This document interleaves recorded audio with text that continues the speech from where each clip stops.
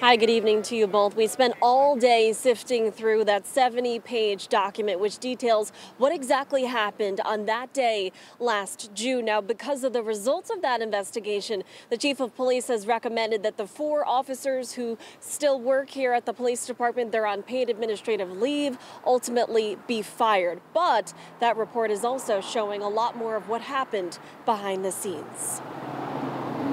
A 70-page internal affairs report shows exactly what happened on June 19th of last year. It all starts with an arrest where Cox was being transported in the back of a van without seatbelts when the driver stopped short, sending him to the back of that van and paralyzing him from the chest down. Those involved are officers Oscar Diaz, Jocelyn Lavendier, Ronald Presley, who has since retired, Luis Rivera, and Sergeant Betsy Segui. They've all pled not guilty to cruelty and reckless endangerment charges. The report shows how the officers treated Cox after the van incident, saying they violated several department policies and showed a, quote, lack of compassion and remorse for Cox while he pleaded for help. The document says Officer Diaz failed to provide immediate medical attention to Cox despite him calling out for help. Instead, he took him to the detention center and waited for an ambulance. From there, the report says Cox kept telling officers he fell and couldn't move, but they still told him to move and leave the van. At one point, they dragged him out by his ankles and feet, trying to stand him up, but he kept collapsing to the ground.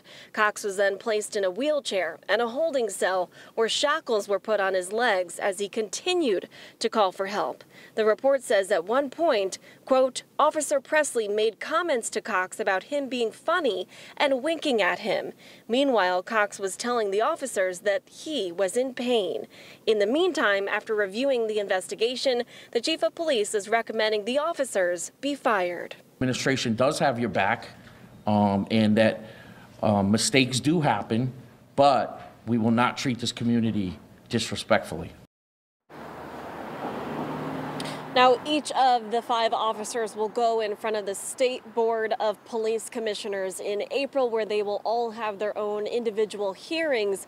At that point, the board will make the decision as to whether or not the rest of the 4 officers get to keep their jobs here at the police department. Now, the million-dollar question here that a lot of people have is what exactly were these officers thinking pulling Cox out of the van while he remained motionless and unable to move or do anything? We'll answer what they have to say about that coming up at 6 o'clock. For now, we're live in New Haven. Julia LeBlanc, Fox 61, Connecticut's news station.